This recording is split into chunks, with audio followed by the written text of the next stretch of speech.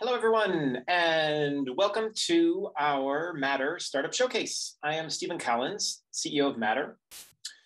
We are a healthcare technology incubator and innovation hub built on a belief that collaboration between entrepreneurs and industry leaders is the best way to develop healthcare solutions. At our startup showcases, we pick a topic and invite 3 Matter member companies to present their solutions to a panel of industry experts. Today's program focuses on solutions that help underserved patients receive and manage the care they need. Perx Health, Yumlish, and cliexa will share how their solutions do just that. We have 3 experts here to ask the startups questions following their pitches. 2 of them come from innovative health systems, and 1 is a healthcare venture capitalist. All 3 of them have terrific perspective on the fundamental issues these startups are addressing and a strong pulse on market dynamics. Janelle Conway is the Strategic Program Manager of Performance Improvement at OSF Healthcare.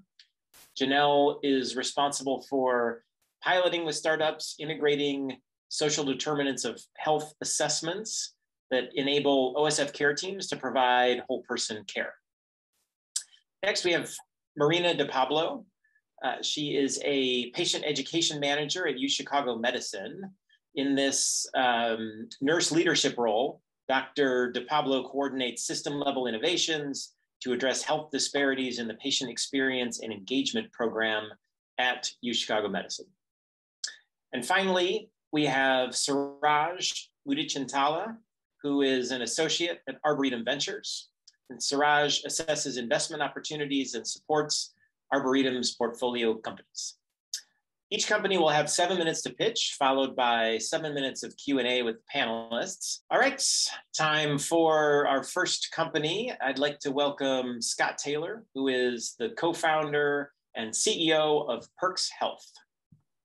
Hi everyone, I'm Scott Taylor and I'm the CEO and co-founder of Perx Health. At Perx, we build programs for people managing chronic conditions with a focus on engaging those patients first and foremost. And Perx successfully engages patients 4 to 5 times a day.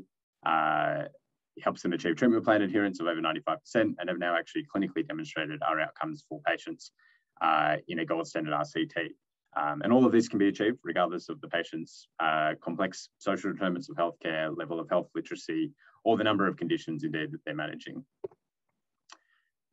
I think everyone probably on this call has seen some version of the future of digital chronic care pitched to them previously, whether that consists of a digital patient app or a online kind of web portal connecting with virtual care teams. The idea is that we can engage with patients more frequently, identify and intervene where needed, and ultimately prevent an escalation in healthcare costs. The unfortunate reality is that digital chronic care often struggles to enroll, engage, and retain patients sufficiently to deliver impact. And we have a systemic engagement problem with digital health. The other dirty secret of digital health is that for the most part, those select few patients who are engaging, enrolling, and being retained by digital health solutions are often those who are more health literate, more health engaged, and with less social determinant health barriers. As a result, we're already likely that those patients who are engaging with digital health will probably more likely to achieve better health outcomes even without the intervention. And it's probably not surprising that happens, that we see those low engagement rates when we think about the typical complex social determinants of healthcare patient or the underserved patient and what typical digital health looks like. Whilst the reality is that 50% of patients living with a chronic disease are actually managing 2 or more chronic conditions, and complex social determinants of healthcare patients are overrepresented in polychronic patients. The majority of typical digital health solutions are focused on a single condition area, whether that's diabetes or behavioral health or musculoskeletal. The reality is the highest risk or the most complex patient actually managing multiple conditions across those comorbidities. The other reality is that complex social determinants of healthcare patients are statistically likely to have lower health literacy. And yet the majority of digital health solutions that we provide to those patients are information-centric and consist of education, lessons, coaching, which isn't the best way to engage someone who has low health literacy. And the final thing is that digital health solutions, by almost definition, are technology-centric, but rely on the latest advances, integrated smart devices, continuous internet connectivity, high bandwidth for downloading educational videos. Yet we know that patients with complex social determinants of health are less likely to have access to technology. They probably don't have the latest Apple Watch, and they may not necessarily be willing to spend on large data plans. And this mismatch between the digital health solutions that we're designing and the complex patients that we need to have the most impact on is creating three major challenges for digital health. The first is that lack of patient engagement, that low enrollment rate, that low engagement rate, that low retention rate, that means that we struggle to actually provide digital health solutions to the patients who need the most help. The second is that we're overloading polychronic individuals with too many programs. Someone managing 5 different conditions, and that is 12% of US adults managing 5 or more different conditions. They're not going to use 5 different apps to manage their healthcare. They're ultimately going to disengage and be overloaded, and ultimately are not going to interact with digital health. And the final thing is that we're seeing a frustration from payers and providers. We're seeing a lack of real world outcomes for those complex patients, or even kind of stopping at the start line and not bothering to deliver digital health interventions to patients who have complex social determinants of healthcare needs. Perx looks to solve these pain points and deliver on the promise of digital care for all patients, not just those who are highly health engaged or highly health literate, or who have access to employer-sponsored health insurance. And we can deliver high engagement and retention of all patients, and the average patient engages with Perx 4 to 5 times a day. We can use Perx to deliver our solution for any condition and any task that they need to complete. In doing so, we can get people to engage and adhere to their treatment plan and deliver real outcomes for high-risk members. And indeed, Perx sets a new standard for high-risk member engagement and in digital care, that we can deliver enrollment rates of 45 to 50%, we can deliver a daily engagement of 75%, and we can retain those patients for for an extended period of time, averaging in 4 to 5 sessions per day. We do that by using precision behavior change, and it's kind of using multiple motivators across challenges, rewards, gamification, and community to provide positive reinforcement in the near term, not rely on education as a mechanism for engagement, and ultimately deliver a personalized experience for every patient using Perx. And that engagement can then be translated into adherence to deliver perfect days, perfect months, perfect years. And I think that comes to the question of, if you could engage your complex or polychronic patients 4 times a day, what would you do? And now over a dozen leading plans and providers are using Perx in various ways to drive adherence across different condition areas, from diabetes to behavioral health, to musculoskeletal conditions, and even conditions like HIV, dementia, cystic fibrosis. And they can use that engagement that we drive on a daily basis to drive adherence to treatment plans. And those treatment plans can consist of medication, physical therapy, activity, even health risk assessments can be collected through Perx. And we see that level of engagement drive to a really high level of adherence. That's now been validated by clinical research in a gold standard RCT with University of Sydney, which has now been published in both the British Medical Journal and the American Journal for Managed Care earlier this year, which found Perx patients were twice as likely to adhere to their treatment plan and achieve a high level of adherence, but also saw statistically significant impact on biomarkers. And this clinical trial was run in a real world population with a public health cohort who were average age of 60 with multiple chronic conditions and generally lower socioeconomic status with complex social determinants of healthcare. We've also demonstrated the ability for that high adherence and that high engagement to translate to not just biomarker improvement in underlying health outcomes, but also cost savings for our commercial partners. We partner with health plans and healthcare systems to deliver Perx programs to their high-risk, complex social determinants of health patients, and in doing so, deliver over $6,000 in estimated cost savings per member, working with one of our global health plans.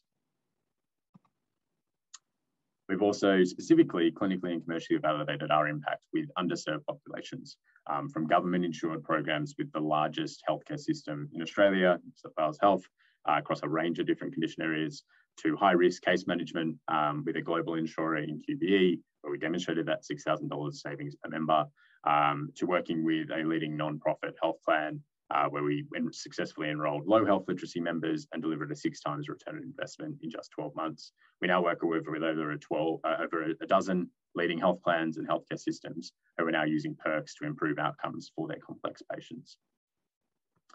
The final thing that I'll mention is that piloting with Perx is quick, easy, and low risk. And 100% of our pilots with healthcare systems and health plans are converted to full-scale rollouts. It's very easy. We enable you to select the target patients that you want to intervene with, use our enrollment experts to maximize uptake. There's zero enrollment costs, zero implementation costs. Ultimately, we want healthcare systems and healthcare organizations to be able to trial Perx with their complex patients and see the outcomes for themselves. And ultimately, they'll only ever pay if those patients are engaged. And most of our customers will only ever pay if they're not only engaged, but achieving adherence and retention KPIs that our customers set. Thanks so much for having me today. And if anyone's in touch, wants to get in touch and learn a bit more about Perx, feel free to reach out, scott@perxhealth.com. But happy to answer any questions. Thanks so much, Scott. I would ask Janelle and Suraj and Marina to pop on, and I'll turn it over to you. Thanks, Stephen. I'm happy to kick off. First of all, thanks for the presentation, Scott. That was really well put together, and appreciate you taking the time. So, you mentioned a couple times that there are a number of kind of point solutions that are focusing on specific indications, and a number of big names like Livongo and Somatis and other companies come to mind. I guess you expand on just how competitive the market is for solutions like that, and is there a risk that your solution, as you continue to try to target the employers, kind of gets lost in a bag of different solutions that exist today? Yeah, I mean, I'd actually say one of the pleasing things, as you can probably tell from my accent, as well as the fact that quite a few of our customers are based in Australia. One of the actually refreshing things about coming to the US market is, whilst it is, there's definitely more players in the market, a lot of health plans, healthcare systems, and employers have trialed a digital health solution and been let down by the level of engagement or by the single kind of siloed touch point when they realize actually there's people managing a number of different conditions, and actually the average diabetes patient isn't just managing diabetes, they're managing 3 or 4 or 5 different comorbidities. And so what I'd actually say is that the more mature nature of the digital health market in the US means that when we have discussions with a health plan or with an employer or a healthcare system, the pain points that I'm describing here are much more well understood. And so they've delivered a digital health program that is a coaching program for diabetes that they've seen only 5 to 10% of people enroll in, or patients enroll but then drop off after a really short period of time, or fundamentally just not see those things those cost savings that have been demonstrated in a clinical trial translate to their real world complex population. And so I'd actually say, I mean, yes, it's a more crowded market, but actually where we think about points of difference versus some of those coaching solutions or education solutions in engaging and ultimately sustaining behavior change for the long term. There's a real understanding that some of those solutions don't work for certain populations as well as they'd like, and don't necessarily deliver the impact that they like. And so it's really for us about continuing to demonstrate that impact for those complex, high-risk polychronic patients, and demonstrate why Perx is a suitable solution when someone's managing multiple conditions and may not necessarily be responding to an education-based or coaching-based intervention. Thank you. Scott, I'd like to ask you a little bit more about how you deliver your solution to patients that have low health literacy or have some access barriers. You mentioned that a lot of patients don't have a lot of data available. They, they may not have the most up-to-date devices, et cetera. And that's certainly something that we see quite often with our patient population. So how do you deliver your product given those kinds of restraints or constraints that may exist for patients? Yeah, for sure. So I'll address them one by one. First on health literacy and then technology access. So on the health literacy side, I think that one of the mistakes that a lot of digital health solutions make is presuming that education or information is an engagement strategy. That just by offering someone more information about their condition or more content or more lessons or more coaching, that is going to keep people engaged, retained, and stick around for a long period of time to see that long-term behavior change that we're aiming for. Unfortunately, for a majority of patients, not all patients, but for a majority of patients, education alone is not a compelling engagement motivator. So it's not a reason for them to stick around. For them, it's most of them, it's another task in the treatment plan. It sits alongside medication, physical therapy, booking the next appointment, learning a bit more about their condition is like another task for them to do. So what we need to think of in delivering a digital health intervention is providing the motivation and the tasks, and the to-do list and the motivation to get the to-do list done. The way Perx approaches that is like, let's solve the motivation program challenge first, and then we don't have anything against education, but we just don't think it can be relied on to engage a low health literate, or even someone who has high health literacy but just is not that engaged in their health. We can motivate them and to engage first and foremost, and then use that engagement to educate them about their condition. And so that's why we use those motivators of gamification, rewards, challenges, to engage patients 4 to 5 times a day, and then use that engagement to educate them, as opposed to relying on, here's some education, come in and learn more about your condition, as a reason for people to engage. Because I think the empirical data is that when we offer that to patients, an overwhelming majority of them say, no thanks, I'm not signing up in the first place. And then another overwhelming majority of those who enroll say, okay, I enrolled, but I'm actually not finding this that interesting. I'm dropping off and I'm exiting the program. And so that's how we think about how do we engage someone who has low health literacy or just isn't engaged by education or coaching standalone. We bring the motivation first, and then we provide the education and the tasks and the adherence, using that engagement. In terms of technology access, as will surprise probably no one on this call, Australia is a pretty vast country. So even for us to run our RCT, we actually required people who were in regional areas and remote areas of Australia where there was really limited internet connectivity, and who were using older devices by virtue of recruiting our RCT from the public health care system in Australia, from free outpatient clinics that were being provided to people who didn't have insurance. It meant that they had older devices, and for many of them didn't necessarily have great data connectivity. So even if they were paying for high data plans, didn't necessarily mean that they had a continuous internet connectivity. So one of the things that we have put a lot of investment in early on is actually making sure that patients can use Perx for days on end without necessarily needing to connect to the internet, and can actually have their treatment plan set up and consistently stick to their treatment plan and record, and be motivated to stick to the treatment plan without necessarily having to have access to data. And that is one of the different differences between us and a lot of other high-tech solutions that are requiring device connectivity and requiring constant internet access. And so that enables us to deliver programs for people in rural locations who may not necessarily have continuous internet access, or people who simply don't have great technology access due to complex social determinants. Thank you. No problem. All right, is there, I think we have time for one last question, if anyone has one. Piggyback on what Marina stated. For those, I think great opportunity, great presentation, and thinking specifically about the fact that you're addressing multiple conditions. For those, the populations that you mentioned maybe are not motivated and who are falling off of enrollment, what are you doing moving forward, knowing these populations are so at risk? How are you looking to engage them in the future, and what does that roadmap look like?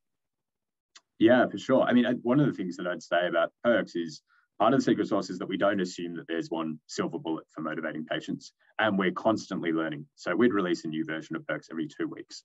And part of that regular update in terms of how our technology works is taking the insights, both the revealed insights, but also the user feedback on what could make this more engaging, more motivating, could drive that engagement and retention higher and higher with those high risk patients or those complex patients.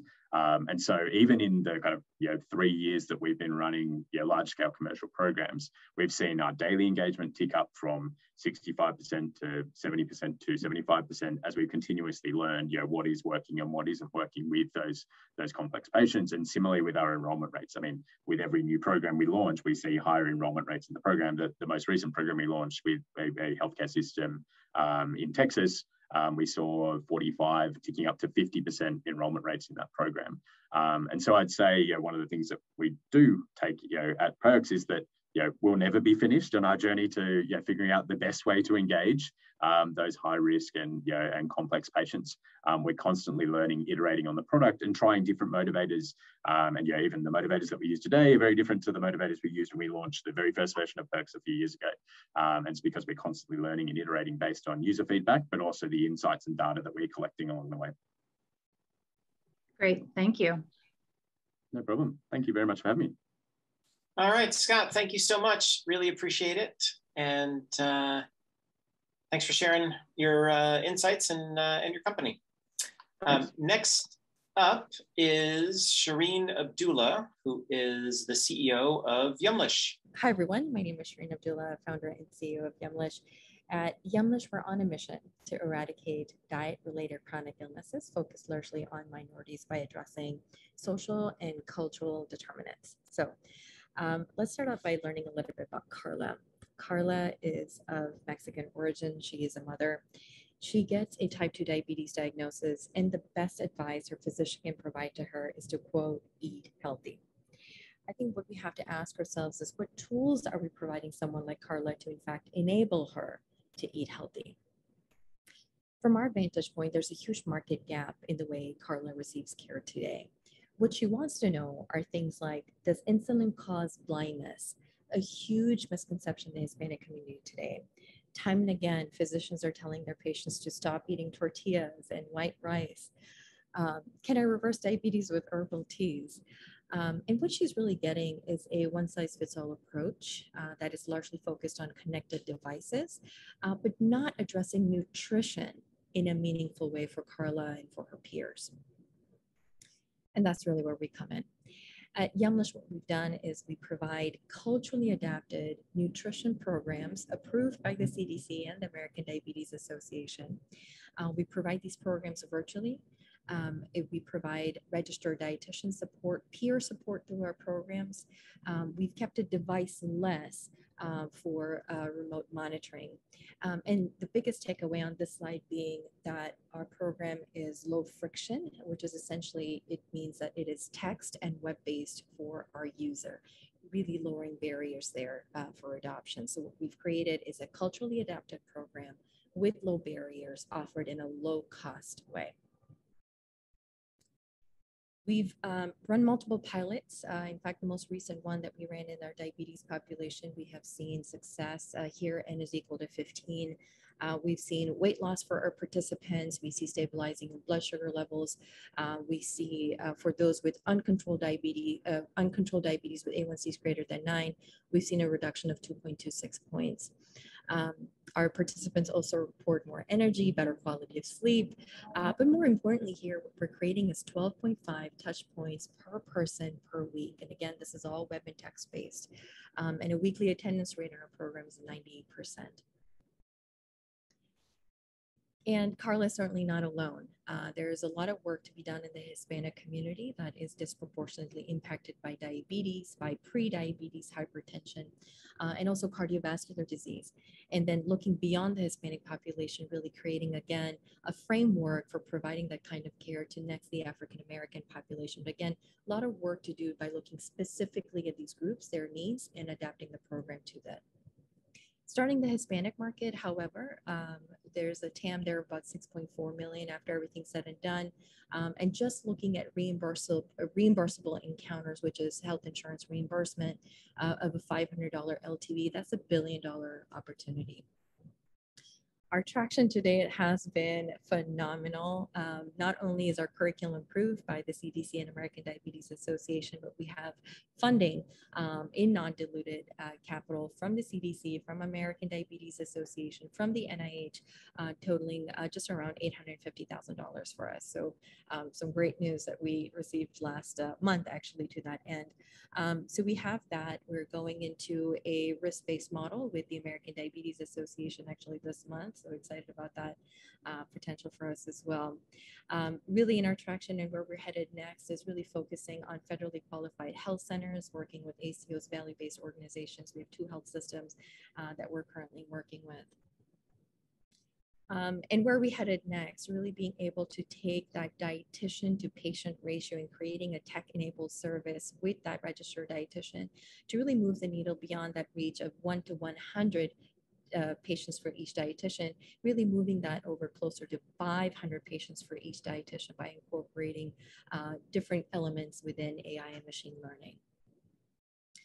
Our team is phenomenal. We have data scientists from Northwestern University. We've got a lead dietitian. We've got several dietitians who are bilingual, but also understand the unique needs of this population that we're working with. We've got digital health experience on our team. I myself have an MBA, a PMP, been a management consultant for a number of years prior to this. These are advisors coming from the Dell School of Medicine, the UNT Health Science Center, and also from Texas State University. At Yumlish, we're truly on a mission to eradicate diet-related chronic illnesses and really empower people in their care so that Carla gets the care that she truly deserves. Thank you.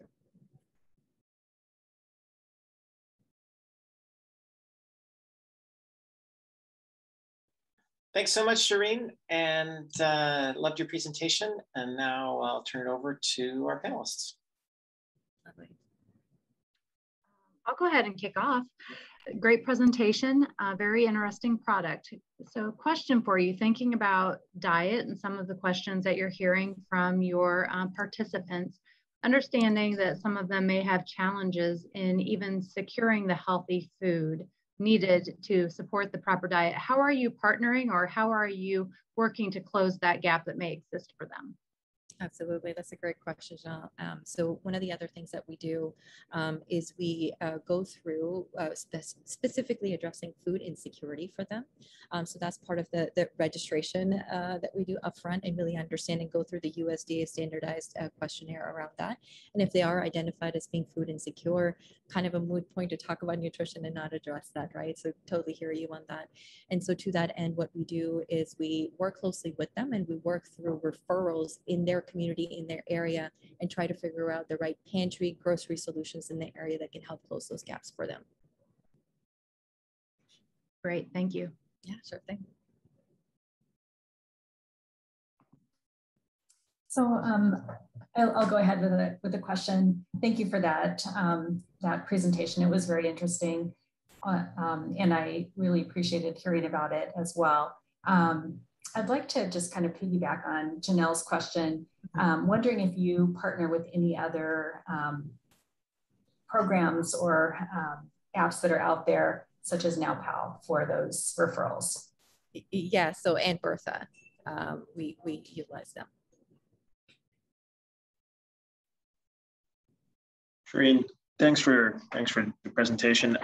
So you'd mentioned that there are dietitians on the that are I guess engaging through the platform. I guess how many, can you talk about the scalability of your platform? I mean, how many dietitian, what's your ratio of dietitians to patients? And, I guess, do you envision that as a problem, or as you look to grow, or is that something you've addressed? Yeah, no, Serge, that's a great question. So for us right now, the dietitian to patient ratio is pretty much the industry standard, which is 1 to 100. So 100 patients for each dietitian. And that's where I talked a little bit about the AI. I didn't go into it much, but that's the funding that we're getting from the NIH, in fact, is to test a proof of concept around increasing that patient panel size. For what we're aiming for is about 1 to 500. So really 5xing that number, because you're very much right on there, because as it stands with the dietitian today, the way nutrition therapy is really offered today, there are a lot of manual steps, there are a lot of silos. If you go to a dietitian today, you get 7 recommendations, you do maybe 2 out of those 7, you go back to the dietitian a month later who has 0 visibility into what's going on with you. You go back a month later and say, well, nothing works for me. That dietitian has very limited insight into your behavior, your challenges, all those different things. What we're trying to bring it to is really be able to say, how can we bring those data points together? How can we understand, Serge's eating habits, his budget, his background? How can we bring all of those things together to really drive this model at scale to, again, create that tech-enabled service that can then have a dietitian really 5x their patient population?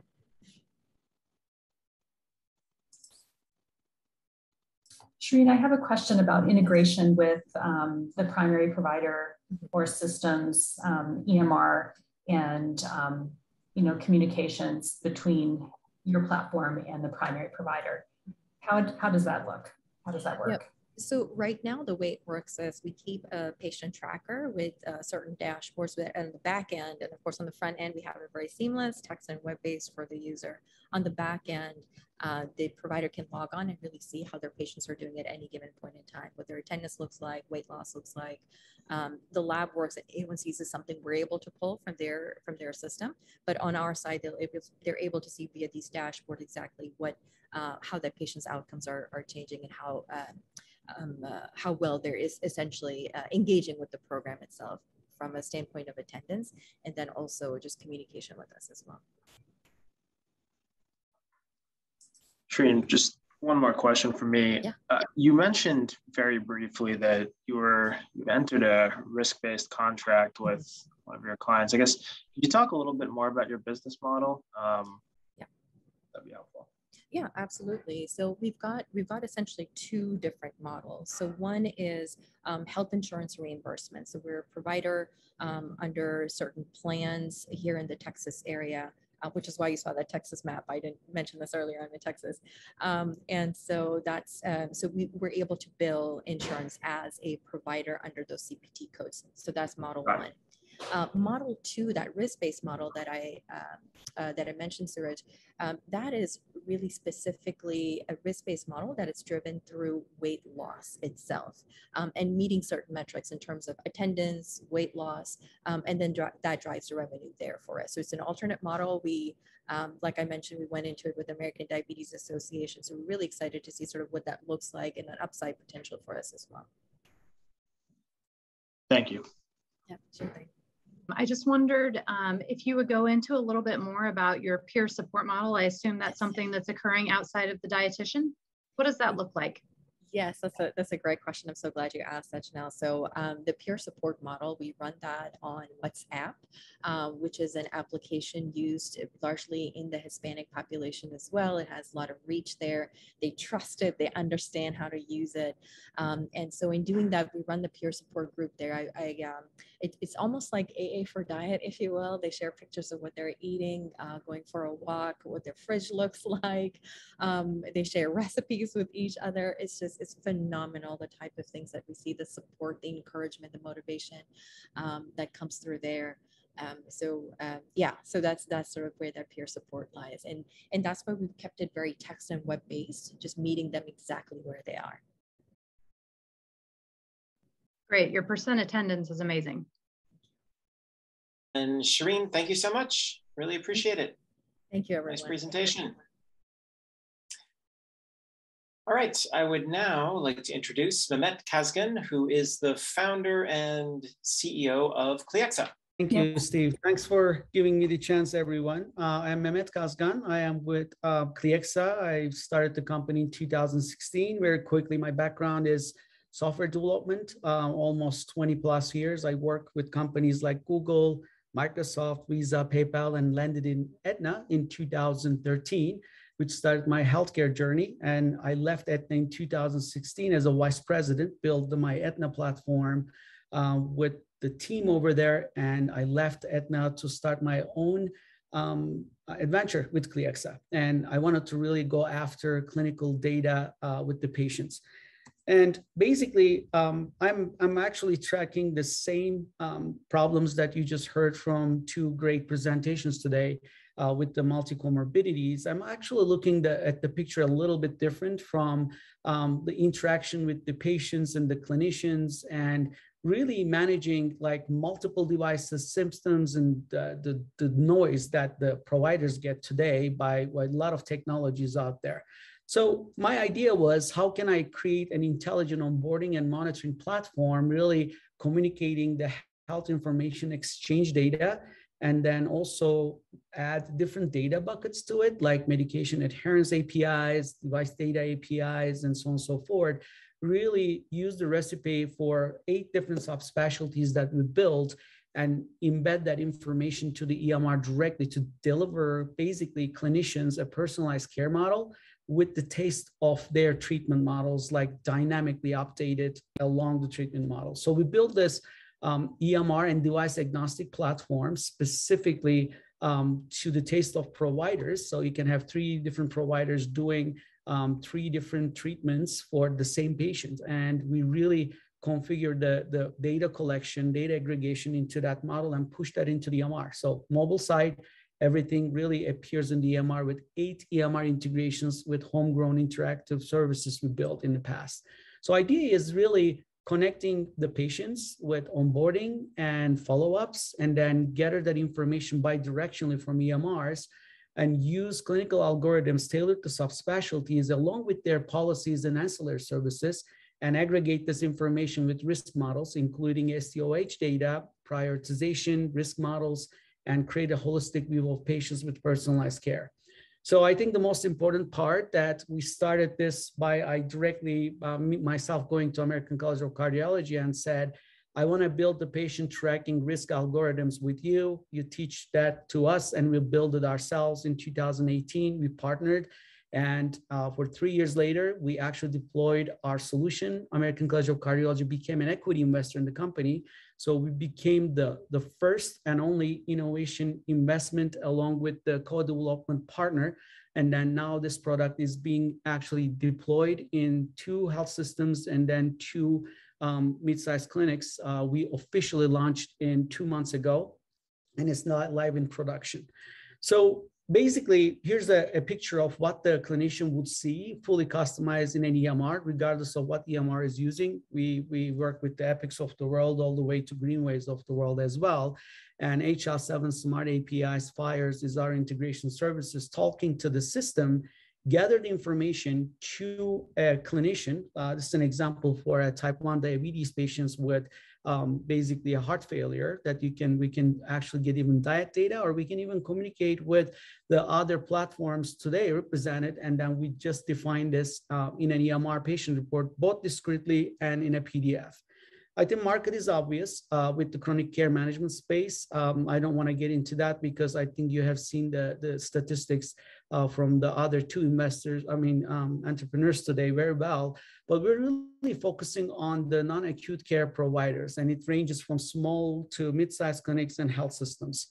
According to our business model, we're offering this solution as a wraparound through the EMR. You can use it as an intelligent onboarding. With the same model can be used as like remote patient monitoring. So along with these customers, we have almost like clinics who are managing 100% Medicaid patients that we onboarded in the past, which I will quickly talk.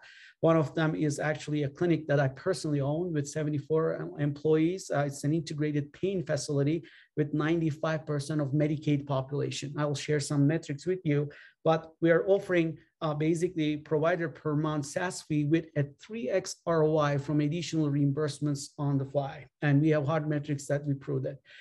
3 case studies we published. The one in the middle has been peer-reviewed by Kaiser Permanente. All 3 different ones are actually talking about managing patients at the clinic using digital platforms.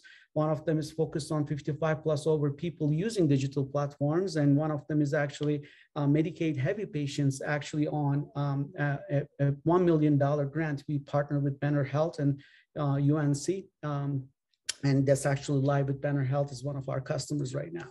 So the real outcomes I want to share with you, I think that applies to a really underserved population in a clinic here. If you look at the middle one, the clinical outcomes is huge. We really decrease the opioid prescriptions by utilizing our risk certification framework by basically offering ancillary services that cliexa directly certifies the risk patients, and obviously financial outcomes by gathering documentation in the EMR on the fly actually just increase the revenues 15% at a minimum.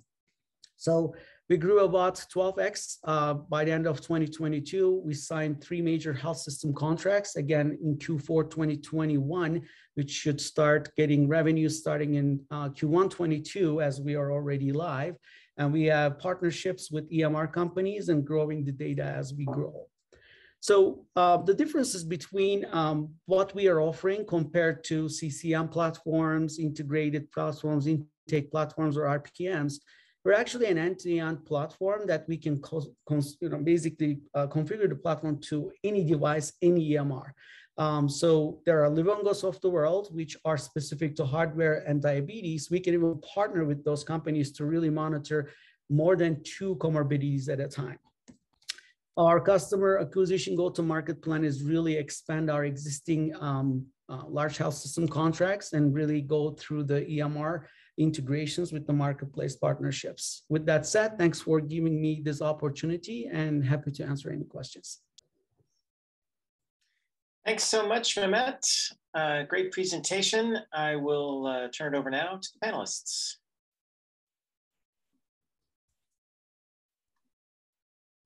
I can go ahead and kick off. Mehmet, thank you for that great presentation. Really, really interesting platform. I'm going to start off by asking you about the health literacy and how you address that with the patient-facing component of your platform. Absolutely. So, Marina, I'm going to try to give you 2 different perspectives. If I don't hit your answer, please interrupt me at any time. So I have that tendency usually. So the way that if we pick up like this integrated pain clinic example, 97% of the patients, I will say on this specific one, we have multiple clinics that we are live already, are Medicaid patients, right? And managing those patients really is about like getting them onboarded and then giving them information that they need upfront. So for example, majority of these patients this is their last resort. They're basically referred from primary care clinics because they don't really want to, or it's risky to manage without pain kind of subspecialty experience. So this is their last resort and they want to get more medication or refills or manage their medication right away.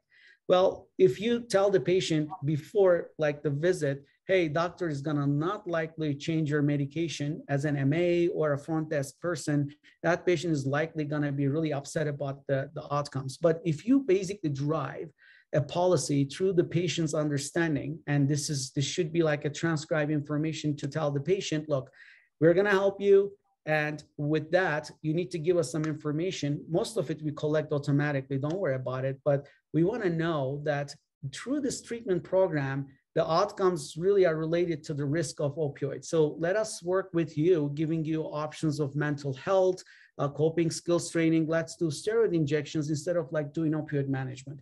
Well, it's really hard to give that information to a, I don't know, 17-year-old patient versus an 85-year-old veteran, like really fighting with. And I have seen that in my own clinic too. So what you do is really collect the information and give them on basically a tablet, like simple tablet. We have a case study, we have done it, and we did it like 55 plus above. We said, okay, we don't teach you anything. Here's the tablet, just go through it. Well, they basically answer simple questions. And imagine when they answer those questions, we basically apply in the background clinical assessments, hundreds of them, depending on the clinic's policies or payer models. And then we basically spit the information out in EMR real time. But for the patient side, we're saying, these are the eligible options for you. Please tell your doctor that before the medication management, this is what's going to happen. And MA sits with that, explains that to the patient at the same time.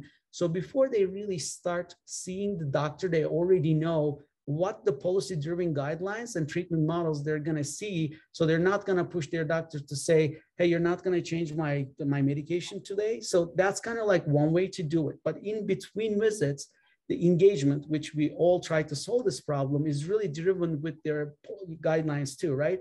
If you want to keep the patient on low risk, then they know that their medication management can be handled. So we are telling the patient, the more you respond to your personalized care notifications on this mobile platform in between visits, so we are also monitoring your urine analysis, it's going to be easier for you to see that we can manage your medication. So that's kind of like the engagement part we did in between by training the patient that you're under the policy, this clinic can provide certain services with your help. I don't know if I covered your question, Marina. Thank you. You bet. Hey, Mehmet, I have a question. Can you actually flip back a couple slides to the one with the various revenue streams that you had the RPM on there? It was a chart with some of, yeah, the slide 12. Slide, this one? The one after this one, I think. Oh, this is the...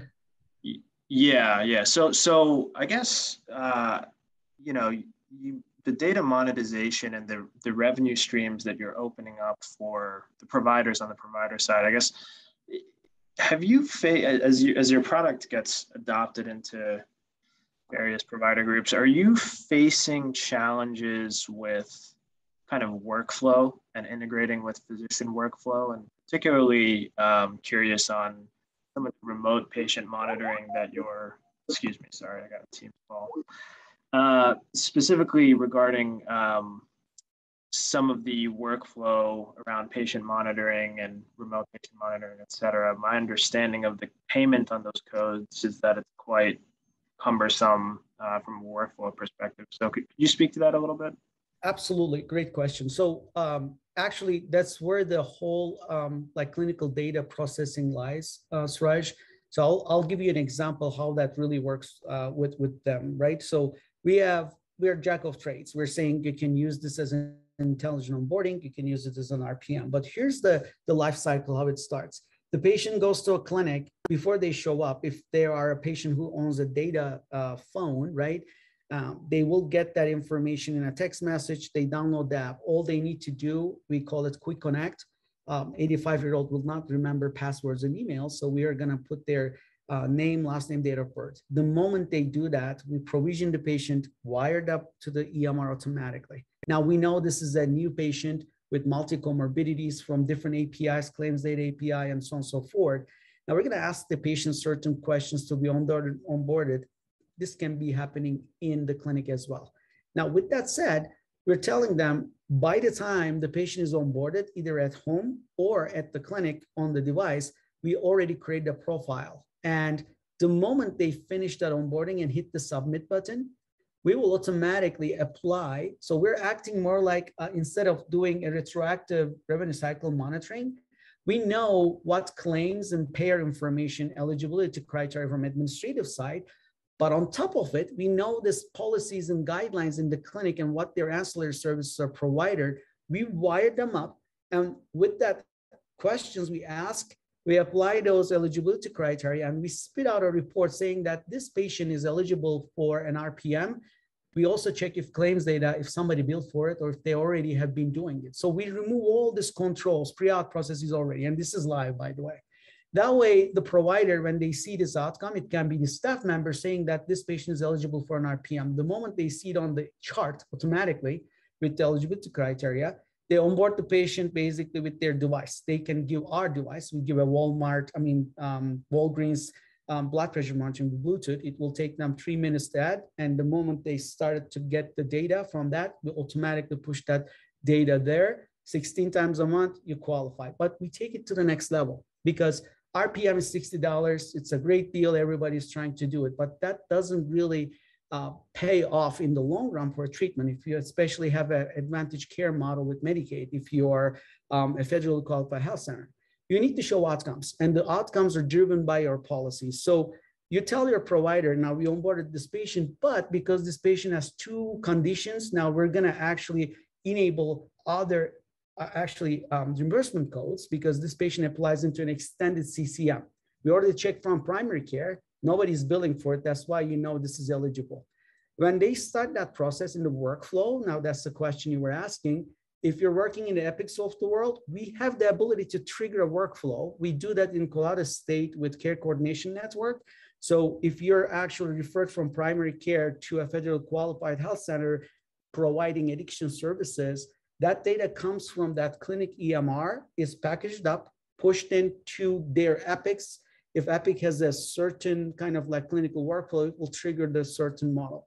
Today, EMRs have some sort of clinical flows, but there's not a trigger that does it through a health information exchange. So we aggregate and call that workflow in there too. To your point, I think the most, I will say, barriers to entry for us in clinics are either they already have a solution that they integrated like Phreesia for an administrative purposes, or they tried another RPM solution before. It's not really getting the bang for the buck. Their flows are hard, but our model is different. We go to a clinic, instead of here's your platform, use it and pay us, we really configure the platform to their needs, to their policies within a 1-hour call.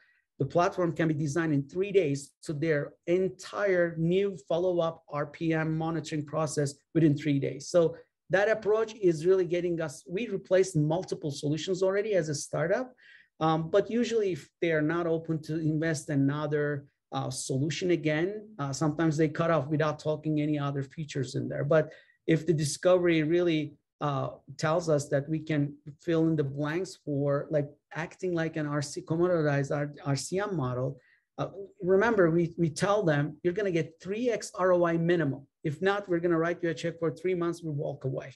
So that's kind of like how we overcome that barriers to entry. Are we still having issues? Of course, we're having blockers, but we have the technical ability to solve and respond to that, to answer your question. Thank you so much.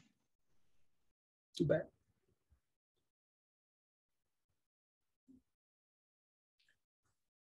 All right, any last questions for Mehmet? I get one question here. It might be for me, I think. Should I respond to that, Steve? Sure.